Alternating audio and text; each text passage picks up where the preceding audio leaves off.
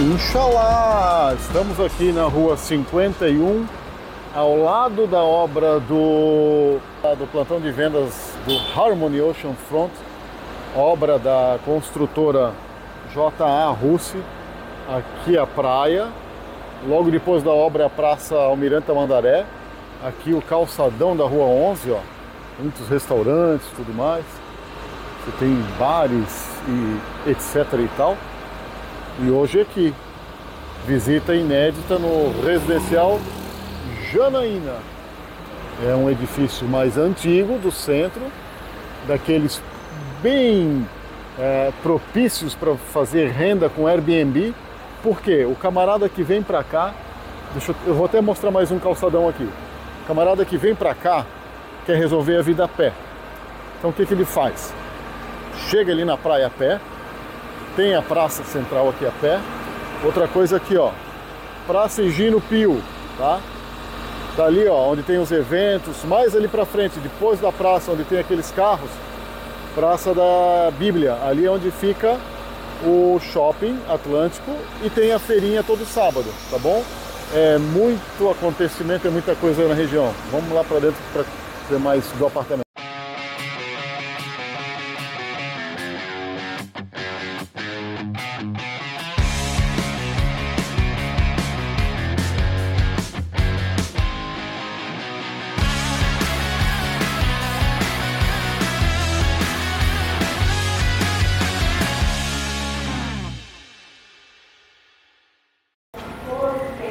A pessoa que leva 2 horas para achar uma vaga tá aqui. Achou a vaga. Tudo bom. Voltar a deixar o carro em casa. Meu Deus, quase foi. Datilografia. Já travei a máquina. Pronto. Meu Deus. Olha lá, Michele, como que faz para destravar mesmo? Ele tem aquela orelhinha lá, tu puxa, ela vem inteira. Centralizado agora, só as teclas que estão apertadas. Aqui. Ah não, esse é pro papel. Não me confunde, tem. Papel. Aqui ó, ele deixa solto. Bota a fita corretiva. Ó, aí ó. Não errei nenhuma letra. Nossa! E se errasse, tinha que passar bons tempos do Errorex, né? Porque eu cheguei a pegar a época que tinha que ficar lambendo borracha e esfarelando a folha. Fazer um buraco na folha, né? Se tu estivesse no começo do texto, trocava por outra. Mas imagina, lá se errasse no final... Tudo certinho. Lá no finalzinho, tu erra uma letra, era de chorar, né? Tinha uma que era uma fita adesiva, que tu colava uma fitinha branca em cima, e depois veio o Errorex, que era aquele Hoje em dia corretivo líquido. Artigo de... Museu. Decoração, museu. Bons tempos. Bem, que apartamento charmosíssimo, né? Tá, né? Uma graça. Tá? Bem convidativo. É um apartamento que tem muita saída para o Airbnb. Tanto que o proprietário agora resolveu vender e cancelou o Airbnb, porque senão a gente não conseguia nem estar aqui hoje. Tu vê? Né? A gente vai fazer um material. Ele vai retomar o Airbnb antes da venda ou vai segurar por um tempo? Vai segurar por um tempo. Então, assim, sejamos rápidos. Sejamos rápidos, exatamente. A localização é maravilhosa, a gente está bem no centro, né, Demian? Isso. Nem 2, acho que 3 minutos aqui do Atlântico Shopping, passando pela Higino Pio. Isso, passa pela praça. Menos de 1 minuto da praia, né? Outra coisa, o calçadão, eu já mostrei quando estava lá fora, o calçadão da central é do lado, você já pega aqui essa emenda de calçadão. Futuramente, né? Eu vou mostrar aqui então. Dá uma olhadinha na vista aí. Teremos o Boulevard que será conectado ao Harmony, né? Da J Russi, que está saindo ali. Haverá um Boulevard aqui embaixo que vai conectar com o calçadão, vai ser bem interessante. Um pouco da vista vai perder, mas continua sendo aqui. Isso, né? E valoriza o entorno, né? Uma obra dessa valoriza o entorno, né? Com certeza. Então, aqui do lado tu tens peixaria, tens restaurantes, tens o comércio da Avenida Central, lá de cá o shopping, então perto de tudo. Mercado. O Boulevard vai trazer um monte de coisa boa, né? Vai, imagina. Com certeza. A intenção é essa. O tamanho dos prédios que tem aqui em volta também. Ali já é a Avenida Brasil na esquina. Isso. Confeitarias e tudo mais, está muito bem localizado. São pouquinho mais de 100 metros quadrados. Isso aqui, eu falo sempre para botar em varanda, mas ficou muito legal aqui na sala. Né? Tá bem preso ali em cima, ó. Fica um charme. Depois eu testo. Tá balangando. Eu tô até vermelha. Quero ver descer, tem que botar uma escadinha ali pra subir. Sim, descer é fácil, agora subir, ó. Pois é. Tem que... Olha. Meu Deus do céu. Se o troço ver, tá testado e aprovado. Tá testado Me aguentou. Agora não. E se não quiser, tira, ainda cabe mais uma mesinha, um bistrô aqui, se quiser fazer, né? Dá pra fazer uma mesinha altinha aqui pra tomar um café da manhã, apreciando a vista. Bem claro. Ah, legal que deixaram aqui um ralo oculto, ó. Caso Provavelmente esqueça. era uma sacada aqui, né? É, né? E também, se de repente tu esquece aberta a janela, chove, fica fácil de limpar. Isso. Ele tá todo reformadinho, uma mobília impecável. Foi bem pensado, tem espaço, né? Tem tudo bem aproveitado, tá harmonioso, tá gostoso, né? Escolheram uma cor de parede, como tu falou, bacana, que já deu aquela modernizada, né, Demian? Tem vários elementos, assim, que dá pra ver que foi feito com carinho, né? Realmente. E detalhe também, tá alugando bem, porque quem vem tá cuidando, tá? Nossa, tá impecável, parece recém-entregue. Assim, o Airbnb tá sendo selecionado. Tá aí, ó. A configuração dele, a gente vai ter uma suíte no dormitório. E mais uma dependência com banheiro. Né? E a gente estava tentando dar uma de engenheiro arquiteto aqui, né, Demian? Imaginando que poderíamos sugerir 2 suítes numa reforma e um lavabo ainda, né? Boa, exatamente. Acho que vai, né? Pega um engenheiro, uma arquiteta boa aí. Se pegar de repente para morar, aí justifica tu quebrar que tá tão bonitinho, tá tão prontinho, né? Agora, se é para renda de Airbnb mesmo, acho que não precisa fazer mais nada. Deixa aí investimento Airbnb tá perfeito, né? Você que decide onde você quer ir primeiro. Vamos começar por aqui, ó. Então vai lá, quer passar, me apresentando? Pode ser. Olha aí, ó. Ficou aqui compacto, mantiveram o piso, né? Pois é legal contar a história. Temos uma geladeira aqui moderna, bacana. Fez uma bancada aqui, não é Corian, né? Esqueci o nome agora. Silestone, será esse aqui? Silestone, né? Capricharam aqui nos metais, né? Alguns detalhes. Aqui é simples, mas é super charmoso. Agora me chamou a atenção, não tinha prestado atenção antes. Está faltando alguma coisa aqui. O fogão. O fogão. Né? Então, Exatamente. como Airbnb, colocaram aqui um forno elétrico. Isso. Né? Para a pessoa sair para comer na rua, porque tem restaurante em volta. Agora, se vieres morar, aí sim, de repente, sacrifica um pedaço dessa mesa, já que tem a mesa na sala. E aumenta a estrutura de cozinha, né? Com fogão, lava-louça, alguma coisa assim. Isso. Mas tá bem... Tá muito bonitinho esse espaço, tá muito legal. Foram criativos aqui no espaço para uma adega, né? Aqui a gente já tem a entrada da serviço. Pode ver que é um prédio que pega bastante sol, né? Então foi bem pensado os cantinhos aqui, ó. Botaram uma... O prédio está passando por uma revitalização, né, menina? Isso. Aí com a salão de festa sendo tudo reformado, fazendo quiosque com churrasqueira carvão, bem legal. Bacana.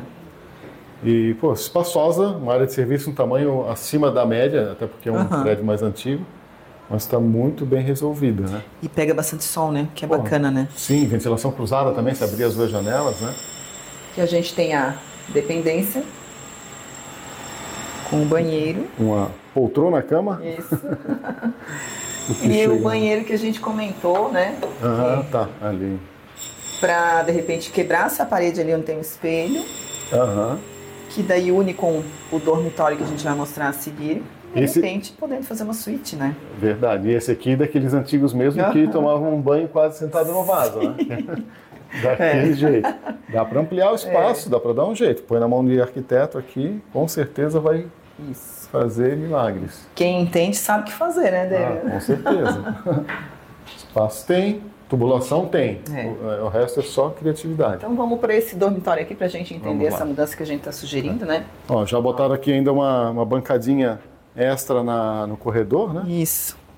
De repente, aqui, ó, eu chamo de cama do beliche do Ibis. Eles têm muito disso, quarto família, né? Uma pai e mãe casal, aqui. Filho lá em cima. Aqui é a parede que a gente comentou, né? De repente poder tirar e fazer a porta para o banheiro, fazendo uma suíte. Pega sol aqui à tarde também. Já tem a telinha nas janelas. Isso. E é um quarto relativamente grande. Bom tamanho. Dormitório grande, né? Vamos imaginar que seja para morar. de repente você não vai nem usar uma cama de casal, né? Pode, se for uma de solteiro, mas olha, teria espaço para escrivaninha, para um bom armário aqui. Claro que para o Airbnb não tem necessidade que a pessoa traz a mala, traz pouca roupa. Sim. Mas tá ótimo de tamanho. Tem direito alto aí também. Tá muito tá simpático, bom. Né? Aí a gente tem aqui o banheiro social, né? Que é grande. Ah, já deixou. Tá parecendo de hotel mesmo. Parece, né? Hotel, né? Tem o secadorzinho ali. Chuveirinho lá. Tem um fosso para ventilação, então não depende de exaustão. Ó, tem vários detalhes, né? Que nem aqui, ó, porta-toalhas, bem simpático, né? Eu acho que o proprietário aqui deve ser um host qualificado, porque ele até deixa chocolatinho aqui. Pois é.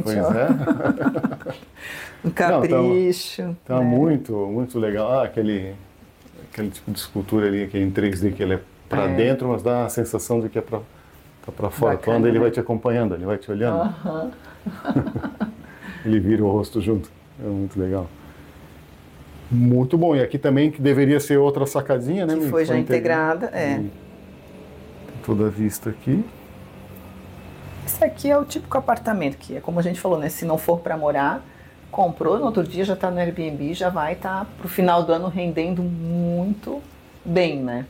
Vou botar um print do Airbnb dele com o valor de área hoje fora de temporada, para a gente ter uma ideia. É isso aí. Porque aqui tu vais hospedar fácil, 2, 3, 5, e se arriscar um maluco lá na não muito dependência... grande na dependência cabe. Né? Então, estamos falando aí de 6 pessoas num apartamento no centro de Balneário Camboriú. Pô, para Airbnb, vaga privativa, uma vaga boa, muito privativa boa, ampla, cabe carro grande, a rampa é boa, né, Demian?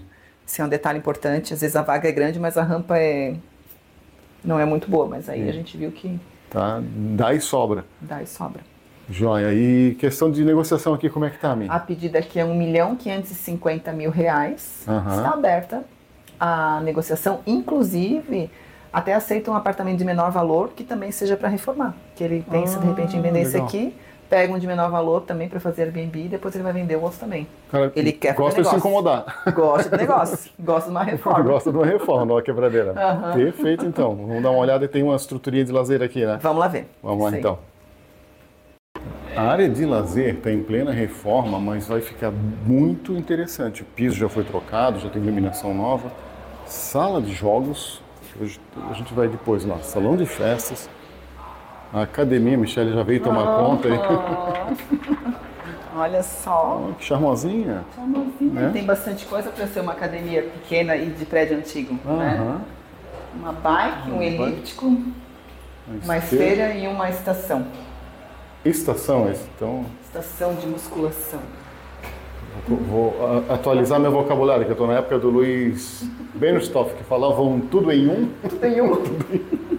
Uma estação, ainda tem... Dá para abrir para um arzinho natural ou liga o ar-condicionado. Tem uma bola de pilates. Os halteres. Um negocinho aqui para alongar, que eu esqueci o nome. Uma cadeirinha, se estiver infartando, senta aqui e descansa. Ar-condicionado. Muito bom. Legal. O lazer está passando por reforma, né? Tá, né? Deixa eu só ver se está aberto. Eu acho que ali, se der, vai estar entulhado de coisa. Mas dá para dar umas piadas. Sala de jogos, né? Acho que tá algumas coisas aqui da área vai ter do salão de festas, né? Uma copinha. Mas é grande, né? Legal que dá pra gente ter uma ideia ali, ó. Sim. Bom.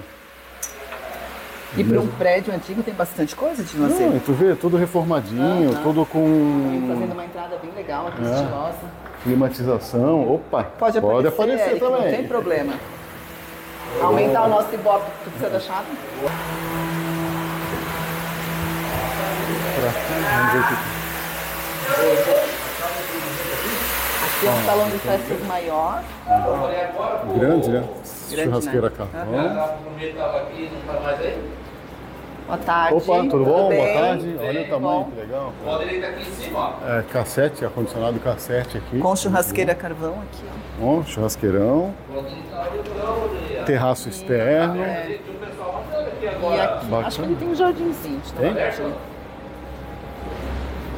Isso. Aí aqui vai pegar sol durante o dia. Ah, que bonitinho. Ainda dá para dar uma ajeitadinha. Se quiser fazer um gazebo, alguma coisa aqui, né, amigo? Um orquidário futuramente. Também. Lá atrás tem um quiosque menor também com churrasqueira a carvão, como se fosse a carvão, como se fosse um gourmet, né? Ah, tá.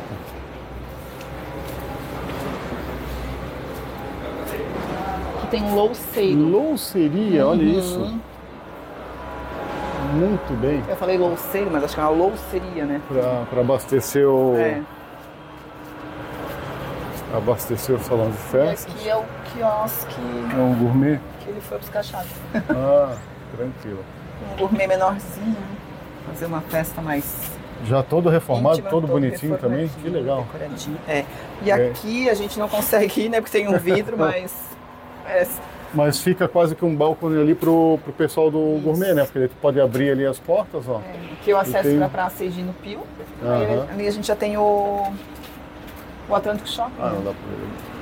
Mas tá perfeito. Opa, chegou. Entramos no gourmet. Isso. Bacana, bem simpático, né? Aham.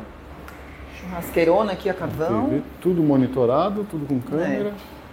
Uma bancada grande, fogão também grande. 3 bocas, micro. Poxa, bem legal, nos surpreendeu, né, Demian? Porque para um prédio mais antigo assim, uma área de lazer bem legal, né? Organizadinho, bonito, bem separado. Tá? Aproveitaram bem os espaços, né? Muito. Climatizado ali. Muito bom. Condomínio organizado. Bastante. Daí aqui não perde, né? Aqui, né? Eu vou usar isso aqui de foto de capa, que daí quem olhar vai lá mesmo. Olha. Tá, tem uma pose. Para dar audiência, que daí o cara vai... Não, tá vendendo uma cobertura por R$1.500. Um pedacinho do rooftop. Tá lá, ó. Uma roda gigante, tem uma vista legal. Aqui não vai perder, né? Não, aqui, perde aqui, né? Aqui, né? Onde sai ali o prédio. Mas olha ainda aí. Lá da ponta a gente vai conseguir ver a ilha, né? Com certeza. Nossa, eu botei o dedo na frente da câmera agora. Aqui, pra gente ter uma noção, depois eu mostro lá, mas aqui, ó, bem na frente da Praça Almirante Tamandaré, o rooftop já passa por cima dos prédios vizinhos. Avenida Brasil ali, aqui já tem um calçadão, não gosto de ficar mostrando aqui, ó. Todo esse terraço aqui eles vão fazer quiosques com churrasqueira, né, menino? Eu acho que sim. É um rooftop bem interessante. Hoje funciona um estendal. Hoje, como todos os prédios aqui em Balneário Camboriú, em reforma para entregar na temporada, né? Aqui para teres uma ideia, ó. Vai para a Praça Higino Pio ali, ó, tá? E o Shopping Atlântico, dá pra gente ver daqui. Onde tem aqueles carros parados ali, ó. Tá? Opa, ó. Essa fileira de carros é na entrada do Shopping Atlântico. Esse primeiro prédio aqui é o Le Visage Divinité.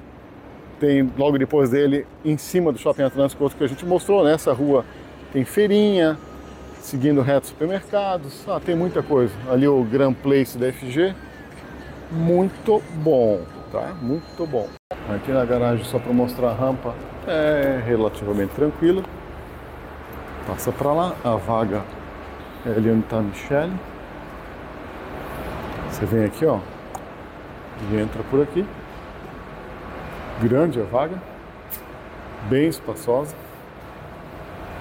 Se tiver a manha de manobrar de ré, já descarrega as compras no elevador. Né?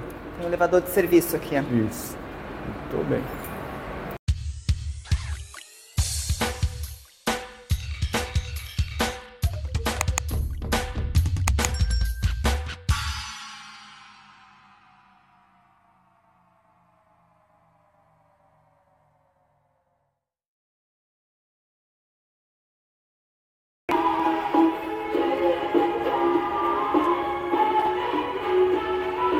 É o flashback, é o flashback.